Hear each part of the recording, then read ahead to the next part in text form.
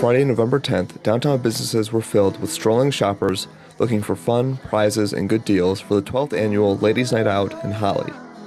Katie Hughes, director of the Holly Downtown Development Authority, estimated that 1,500 attended the event.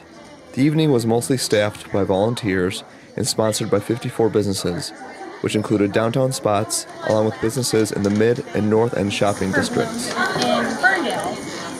Each business had its own deals and specials, like discounts on an entree, live music, free samples, and other giveaways. The DDA also conducted a mini-survey of 250 attendees. It included questions about where they live, have they attended before, and would they attend again. They found that 52 towns and cities were represented. Half had already attended, and all the respondents said that they would come back again next year. This is Tim Jagielo with the Tri-County Times.